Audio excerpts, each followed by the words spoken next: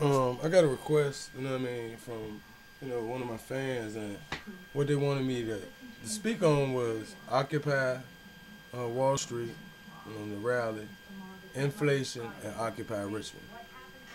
I'll start with Occupy Wall Street. Occupy Wall Street, whenever you have, uh, you know, people of all races. See, it's cool when it's just black people or just Hispanic people or just any kind of one race going through something is cool. However, when it's an issue that's non-racial, meaning that all races are being affected by um, these decisions, decision making process. Um, I mean, you're gonna get people to revolt. Especially when it comes to something like money.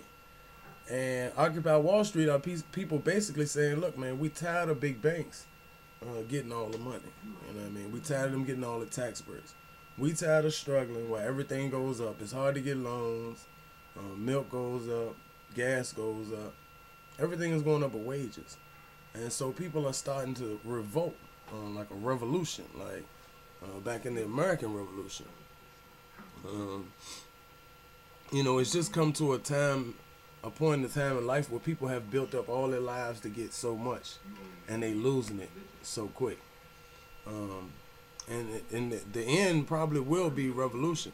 However, one thing people need to know about people with money, and the people with money are the people who force or enforce policy and procedure and laws. And one thing you need to know, or people should know, is this. Uh, they thought about this long before people were starting to revolt. They put that into this equation when they started this monetary system. A guy had on there today, and I knew it. The federal banking system started in 1913 by 6 families. The Federal Reserve Bank was not started by the government. It was actually started by the Board of Governors, by like the Andrew Carnegies and those type of people. And inflation is just what it is, man. When money gets low, things go up. You know what I'm saying? Supply and demand. When people don't want cars, they get cheap. When people need them, they get high.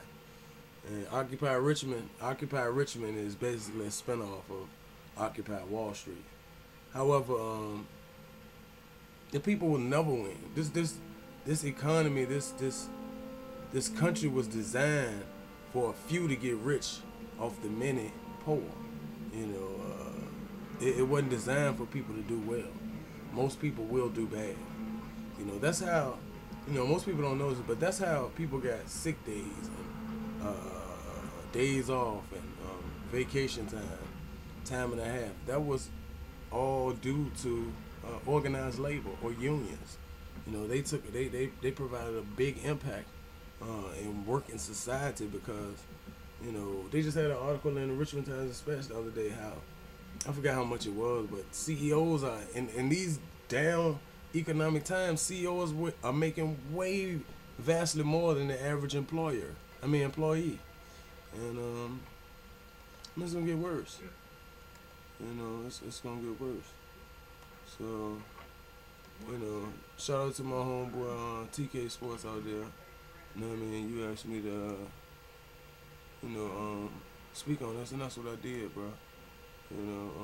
Hey man, if you ever want to ask me anything, want me to make a video, ask me my opinion on something, hey, shoot it to me and inbox me, and I'll probably do it. Ones that are done, y'all stay blessed. And I'm gonna tell you something.